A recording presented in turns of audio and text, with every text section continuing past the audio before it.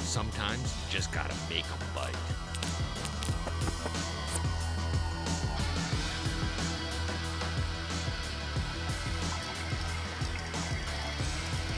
Oh, there he is. Look at that. Great big one. Ooh, ooh. This spot's gotta have fish. Ah, got him. Good one, boy. Good one.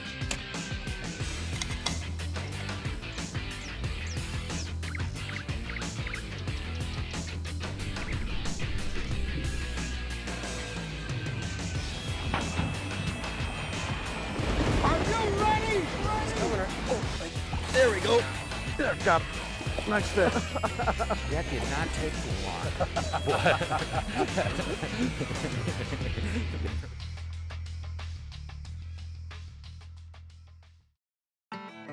The sport of fishing enjoys a unique heritage, steeped in tradition, yet evolving at a frantic pace. An intriguing blend of something old and something new that has transcended the ages for all to enjoy. Classic fishing tactics that trace their roots back to a simpler era seldom go out of style. Often you can enhance their effectiveness by adding new and improved components, making old standby systems even deadlier. And by learning to use traditional systems in untraditional fashion to catch fish like never before. Today, on The Edge, we go drop shotting for smallmouth bass using VMC's revolutionary new Spinshot hook to eliminate line twist while maximizing the lifelike action and appearance of subtle soft baits. Very few ways that you can present a bait this small in 15 to 25 feet of water. The bass absolutely love it. Then we shift into gear on a trolling bite, where the added flash and vibration of spinner harnesses triggers walleyes into striking. David, another bulldog. No question about it. Spinner rigs are phenomenally effective means to catch big walleyes all over the country. You definitely have to put it into your arsenal of tactics. When it comes to fishing, simple yet effective solutions are often best. And that usually boils down to using the correct blend of hook, line, and sinker to make fish bite. This is one of the absolute easiest for most people to adapt. I don't want to say, what's that word, Jared? It's a no-brainer. Great way to catch fish all season long. Closed captioning provided by Fishoflage. Numerous lures enable you to reach bass in deep water. A heavy enough jig, a large bill diving crankbait, lures with extreme characteristics that plummet or plunge into the fish zone. When bass are finicky, however, deep water fishing also calls for finesse, and achieving the right combination of light line and small lures really narrows your options for deep water success. This is what the game plan is for today. Al and I are going to try to put a bunch of fish like this in the boat under what most people would call pretty darn tough conditions. The dog days of summer, pretty calm, sunny, time for a finesse bite, and we have a system that is dynamite for putting big bass in a boat like this. And besides being dynamite, it's what you'd call really easy fishing. It's right here, right there. It's called the Spinshot, and we're gonna catch some big smallmouths today. What do you think of that one, Al? You know, when you fish small baits and light line, that almost always means clear water. Yeah, you know, if you go to dark, dirty water, presentations like this are nowhere near as effective as some of the more traditional bottom type baits, such as a shaky worm, as an example. you know, with a slightly bigger bait. So drop shotting by and large is a Clearwater presentation. Got him? Got him, Al. Yep. Right on the high stuff. Ooh, he's coming up. Nice one. Nice fish, one, man. Nice one. Nice fish.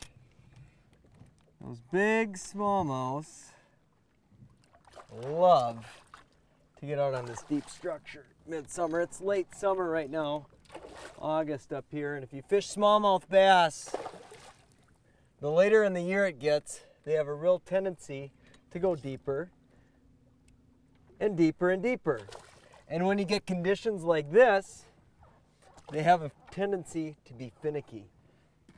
Come here, buddy. Oh. And to get them to bite, it's all about finesse. And I tell you what, this little drop shot is one of the most effective ways to catch finicky bass in deep water. There's very few ways that you can present a bait this small in 15 to 25 feet of water. Drop shotting gets it done, and the bass absolutely love it. That's a good fish. Let him go. Oh, beauty, beauty. Let me show you what that beauty brown bass bit here. Look at that, isn't that a cool little device? That is called the Spinshot. If you fish drop shot much, you know that one of the big issues that you have drop shot fishing, especially in deep water, is line twist. Look at this baby right here. It spins right around a little wire shank, and it totally eliminates line twist. It gets rid of all that line twist, and it's a beautiful little hook for presenting all kinds of different plastic options on it for drop shot fishing. So this one happens to be the Trigger X Pro, but there's so many great little lures you can put on this Spinshot to catch lots of big bass. Essentially, any soft plastic can work on a drop shot, yet the shapes, sizes, and colors available today have become very specialized for this technique. Here are some of our go-tos. The minnow is a mainstay. Tubes and leeches are great, and the finesse worm is at the top of my list. Our primary bait today is a Trigger X probe. This bait was specifically designed for drop shotting, and the color lineup is simply amazing. Because fish have such a long time to inspect the bait with this technique, the probe's specialized color and action can make bass bite in the toughest of conditions. Drop shot sinkers are also specially designed for this application. You simply slide the line into the clip, no knots needed. When the sinker gets snagged, the clip on the sinker cuts the line, allowing for minimal line loss.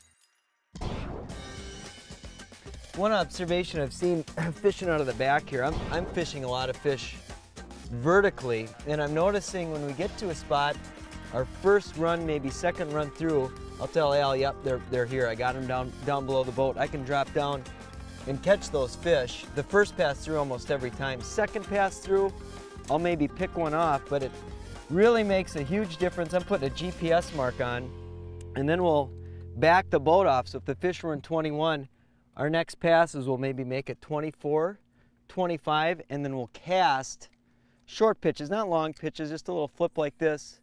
We'll cast to the waypoint. The waypoint is right where my bait landed, and that's right where the school of fish is. And they have a tendency to bite a little bit better away from the boat once you pluck the few out of the school. Bass. Yeah. Like those other ones.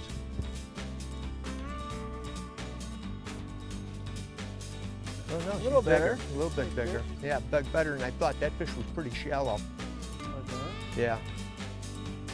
Yeah, she was pretty shallow. Anybody with her? I don't see any other customers. No, nobody with her? You know, in most cases, you know, when you're drop shotting like this, you're using light line. I have 6-pound test, 6-pound test 100% Suffolk fluorocarbon on this rod. Jeremy's fishing with 832. You know, and the reason for that is you're fishing for as light as 4, sometimes generally 6 or 8, and once in a while it goes heavy as 10. Look at that, how they're always hooked. And that Spinshot right in the top of the mouth, just the way they should be hooked. So Al's rigged up with fluorocarbon, but when it comes to spinning gear, I'm so comfortable with braid. It's almost all I fish. And braided line like the Suffix 832 is a great line, I feel, for this application, but you got to have a fluorocarbon leader. I'm running a 6-pound fluoro leader off of this thing, and I've got the high vis version on here.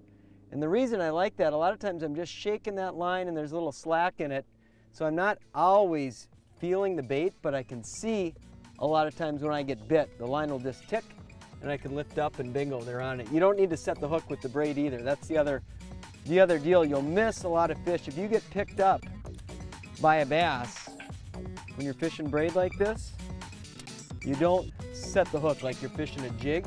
All it is you feel the fish, you let the rod slightly load, reel a couple times fast, and you got them every time. No, she's better, way better one. She came alive for you? Yeah, she came alive good. Yeah, way better fish. Wow, look at that one. Yeah, that's a good one. This is one of the absolute easiest for most people to adapt. I don't want to say, what's that word, Jared? It's a no-brainer.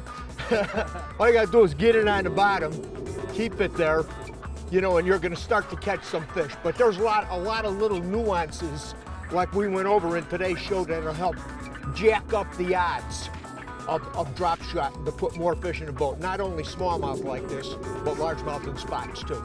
Great way to catch fish all season long. Hey, for more detailed information or to purchase any products you've seen on this show, go to lindermedia.com. Sometimes slow, precise tactics are required to tempt and tease fish into biting. At others, adding a bit of speed to expand coverage and trigger strikes is exactly what the doctor ordered. Especially in midsummer, when forage is abundant, and you want your lures or baits to stand out in the crowd. Now you're talking. Look at that one. That's what I call an opener. Look at that guy there. Fish of the day. That's a real one there. And they can only get bigger than that one. That's a nice fish, and as you can see, he nailed a spinner rig, going about 1.2 miles an hour. We had a night crawler just on there, and it's a perfect way to cover water, a little quicker than a live bait rig, not quite as fast as a crankbait. Ooh. And it's a great presentation option for not only catching but locating walleyes. And when you're on a monster lake like this one, you got to do a lot of looking before you can zero in and catch a fish. No, that's a nice one. That's boy, you get a number of those boys. Come here, buddy. There we go. One thing that's sort of interesting is the way we're fishing here. It's really true when you're trolling like this and you're trying to cover these big massive flats. When you look at my map here, you can see this point, and this point is actually quite large. This is probably 4 or 5 blocks long. You can actually see our plot trail, how the boat is moving along, but you can see how I've actually combed it. These couple of different GPS coordinates are where we caught a couple of fish. I dropped some coordinates down.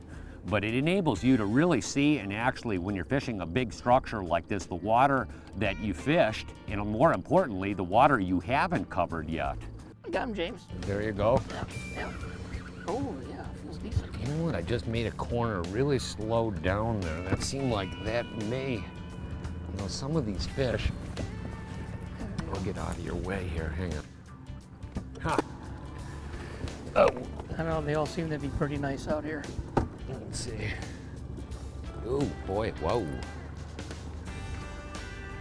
That fish was a little bit shallower. I was up on the top of the reef there. 23, 24, nice one. Boy, nice one. There you go. Dig in. Deepwater Walters. Another nice one. Every one of them. I mean, we haven't caught really a small one today, really. Come here, buddy. Come here. Oh, come here. We're up. There you go. How do you like that net job? It was well, a little soft at first. Was it first. the first, the second, or the third net job? Yeah. Yeah, all nice fish. Very good. On a spinner. You know, there's a lot of different ways to rig spinners. Let's take a look at a few of them. Walleye anglers use a variety of sinkers to troll spinners, matching their components to the situation at hand. Reservoir anglers typically use snag-resistant bottom bouncers whose wire legs crawl up, down, and over rocks and sand with few, if any, snags. They're also great for fishing rocky reefs and Canadian waters. Here on Mille Lacs Lake, walleye anglers often use three-way rigs to present spinners 2 to 3 feet above the soft bottom of the mid-lake mudflats, making sure the spinners remain visible well above the gooey bottom. Today, our electronics revealed that walleyes were holding closer to the bottom, so we rigged up VMC switch-it bottom bouncers to position our spinners and baits just above the bottom.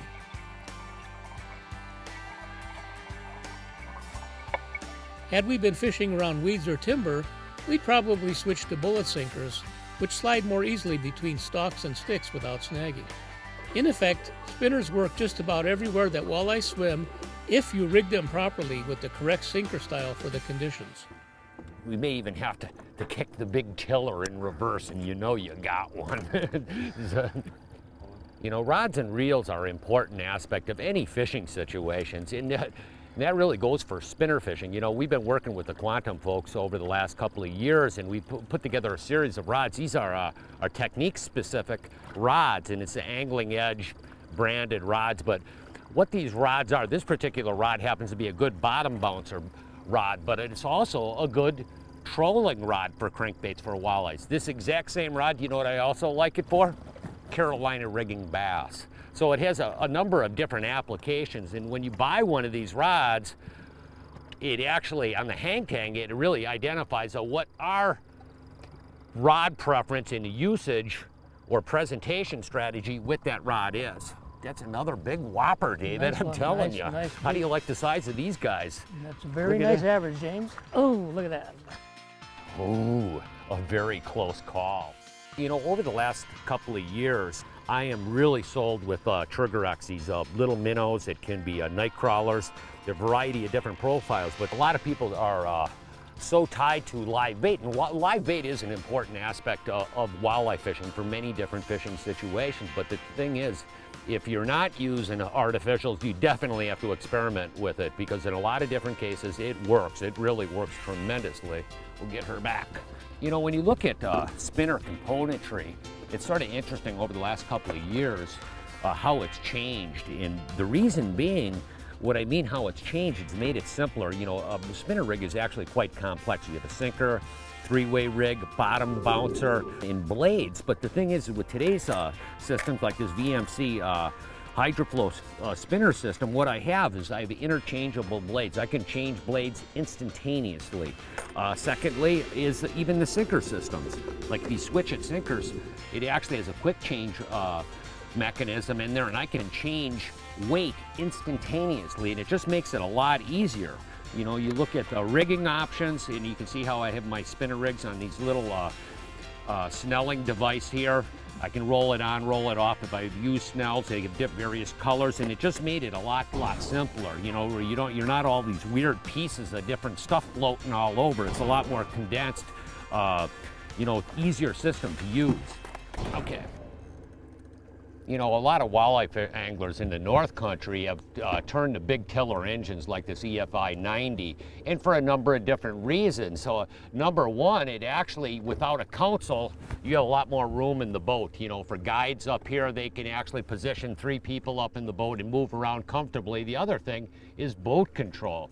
Boat control is a huge thing, and the thing is well, like on this big tiller, I have an RPM speed control on here. I can adjust my RPM. What I've done, because we're fishing spinners and I'm fishing relatively slow, I've actually brought my RPMs as slow as possible.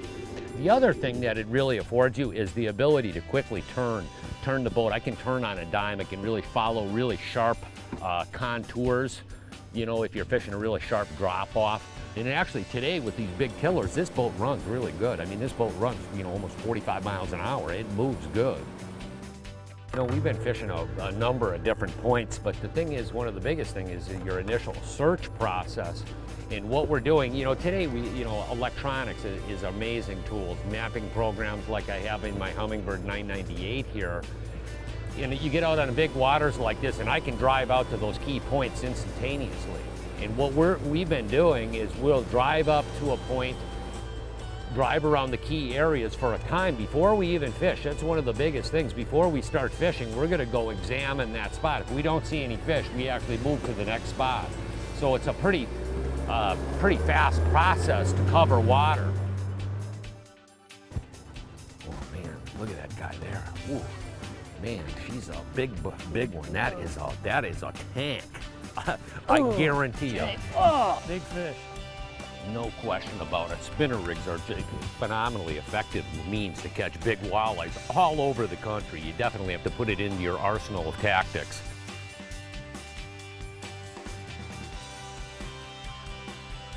Live bait isn't your only option for catching walleyes. Jigs, soft baits, and hard-bodied baits are deadly for triggering big fish to strike. Break tradition with Walleye Artificial Intelligence, part of our Angling Edge instructional DVD collection, available at anglingedge.com. Hey, I got a quiz for you. Who said these words? When solutions are simple, God is at work. Again, when solutions are simple, God is at work. Albert Einstein. A quote from Albert Einstein. Pretty smart man, ain't he? Hey, you want some words of encouragement today? I'm sure we all do. It's in Matthew 11:28 through 30. And that quote reminded me of this. Come to me, all you who labor and are heavy laden, and I will give you rest. Take up my yoke upon you and learn from me, for I am gentle and lowly in heart, and you will find rest for your souls. For my yoke is easy and my burden is light. Food for thought for the week. Hey, from all of us at The Edge, have a good, safe fishing season. We'll see you on the water.